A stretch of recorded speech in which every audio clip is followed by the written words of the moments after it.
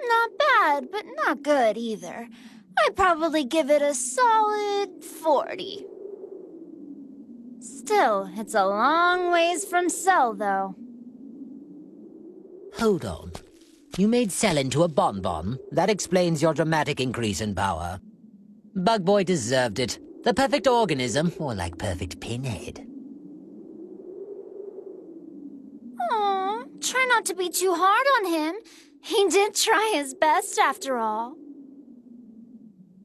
Sadly, no amount of effort could make him understand that he was weak.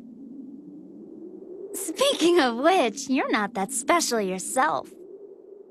You can actually crack a joke. I see your programming does extend beyond pigging out. I will have you know that I don't pig out. I'm simply blessed with a discerning palate. Good. Now that we have that cleared up, I think I'd like to eat you now. One moment, scratch that. No, your jokes are horrible! You'll just have to workshop them in hell!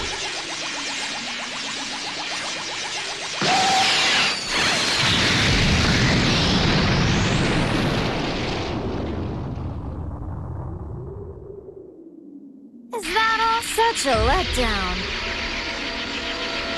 What? It's time to eat!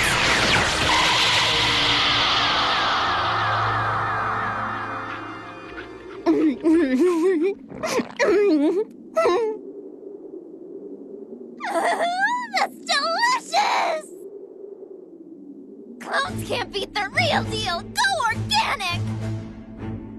So fresh and flavorful! This is the best I've had yet! I'm going to give it an 80! I believe that it's time to check in on Goku and friends.